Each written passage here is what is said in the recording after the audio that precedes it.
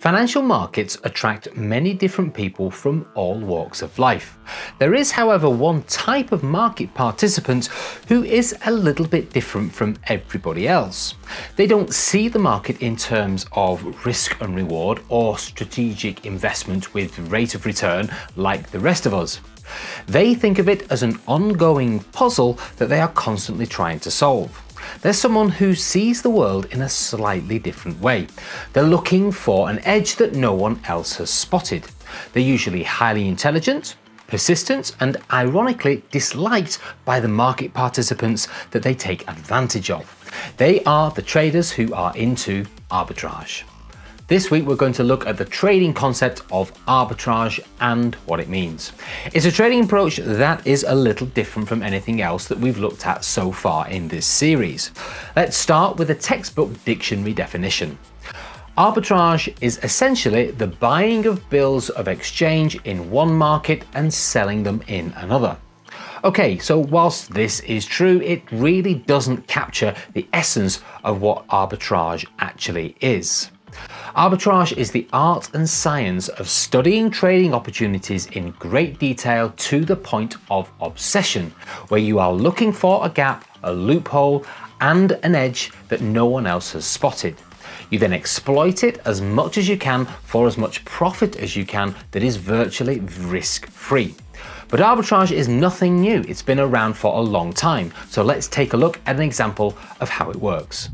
In the classic trading book, The Reminiscences of a Stock Operator, it tells a really interesting story about how the adoption of the telephone created arbitrage opportunities on the New York Stock Exchange. What basically would happen is the New York Stock Exchange would send out their prices via a teletyping pool that was attached to the exchange. Those prices on a data feed would then basically go to all the different retail brokerages around the country. At the time, a lot of retail brokerages were basically known as what was called bucket shops, where people would go in and they would place their orders. Now, what a few customers started to figure out was that if they were to start to use the telephone and work in teams, they could have one guy at the exchange who would watch the prices and then telephone through to somebody who was close to the bucket shop and tell them what was going on and what stocks had moved and what the prices were at that particular time. He would then be able to take that information, and because the telephone system was quicker than the teletyping pool that the New York Stock Exchange was using, he was able to then go into the bucket shop and be able to know before the bucket shop what stocks were about to move. He would therefore be able to place an order and be able to gain an advantage over the bucket shop and be able to make money out of the market that way. This highlights two key aspects about arbitrage. The first one is that arbitrage opportunities are essentially risk-free, or as close to risk-free as possible. This is because the opportunity itself offers an advantage that others haven't yet understood or noticed. The second point is that arbitrage opportunities don't occur very often, and they're usually very time sensitive. There's a window of opportunity to take advantage and maximize profits. As soon as the loophole is discovered, those who are being taken advantage of will move very quickly to close the loophole, and the window of opportunity has vanished.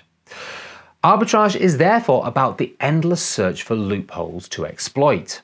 Timing the trades perfectly whilst doing so in a way that won't attract attention, and making money whilst the going is good because it won't last forever. Arbitrage trading also highlights an element of human behaviour which some people find uncomfortable. It tends to evoke strong emotions. Arbitrageurs are either loved by those who admire their genius or hated by those in the system who feel that they've been taken advantage of. Let's examine the bucket shop story in a little more detail. The advantage of knowing the change in stock price sooner than the bucket shop allowed the customer to buy stock before the bucket shop listed the latest prices. So, did the arbitrager have an unfair advantage? Were his actions unscrupulous? Or was he just more efficient and faster than everyone else? It's a debatable question, and your view depends on which side of the fence you might sit. But what's important to remember is that economics has no moral code. It is always neutral against the emotions of the participants. Think of it this way. If there's money on the table, who does it belong to? Arbitrageurs would say that it belongs to whoever walks over and picks it up. So, can you use arbitrage as a trading concept? Yes, you most certainly can. There is nothing to stop anyone from searching for opportunities which no one else has spotted.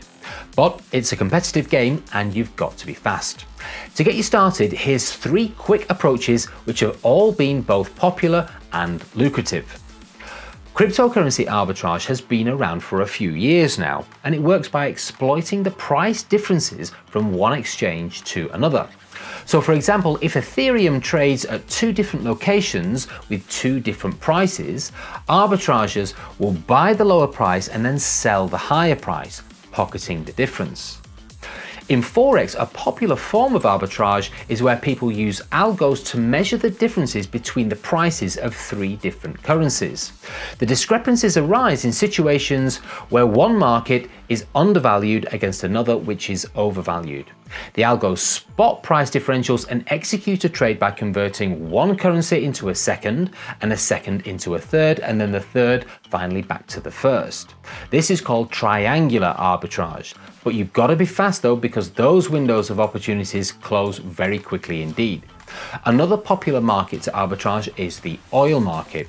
People search for small differences between the price of Brent crude and WTI. Then they attempt to buy or sell one whilst at the same time taking an opposite position in the opposing market and waiting for the gap to be closed. Remember, arbitrage trading is a different kind of approach to making a financial return in the market. However, it's just as valid as anything else as long as you understand the opportunities don't come around very often. You have to be quick and keep it quiet. Next week, we will take a look at the concept of trading intermarket analysis.